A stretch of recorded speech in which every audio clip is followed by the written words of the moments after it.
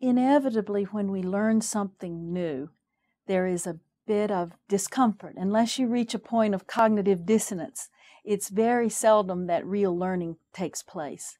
And I think that having a level of dissonance for myself reminded me what my students go through, and that I pushed through it. I was able to use this online environment and meet the students where they are, but challenge them and make them a part of the instructional process. I'm not the person who delivers wisdom to them. The understanding that our obligation to them is to make them critical consumers of information, people who can problem solve, people who can create and innovate, is the aim that I should have as an instructor.